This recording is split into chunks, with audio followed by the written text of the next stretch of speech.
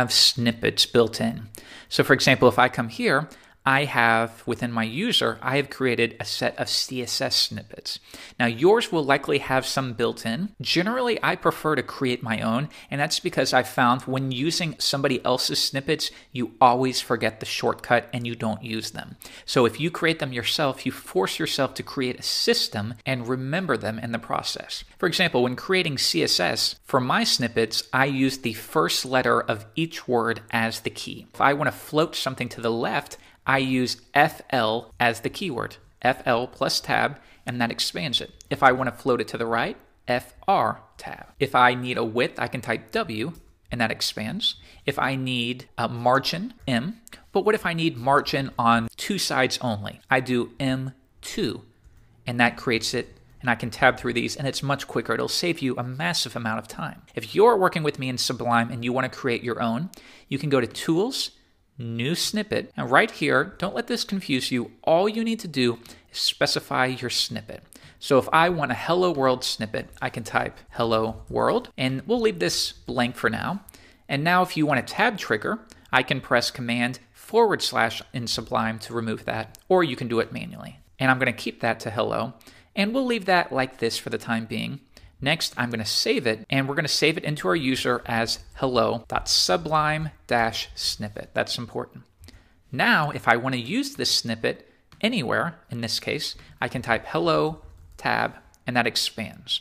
If we want to have some more flexibility, I can go right here and change this to hello. And what this is saying is this is the first tab stop right here, but we're going to set a default of hello. Now, when I type it again, it will select this so I can override it if I need to.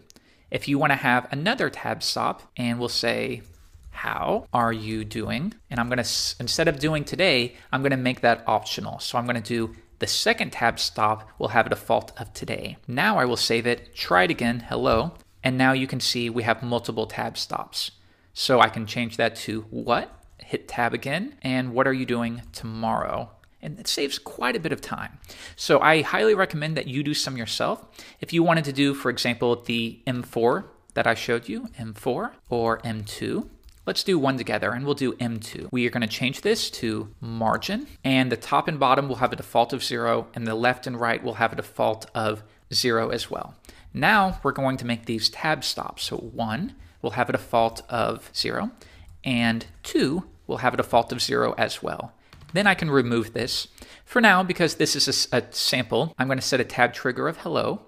And then right here, if you want to specify a source, you can limit this tab trigger to only a specific type of file, like CSS. I'm going to come back, and now if I type hello, which is a ridiculous shortcut, but it works for our demo, you can see it's not working, and that's because we have specified a scope. So I'm going to comment that out again. One more time, and now that's expanded, 2 pixels, 4 pixels, and we're done. So this is what I'm going to do for the rest of our lesson. I highly recommend that you do the same.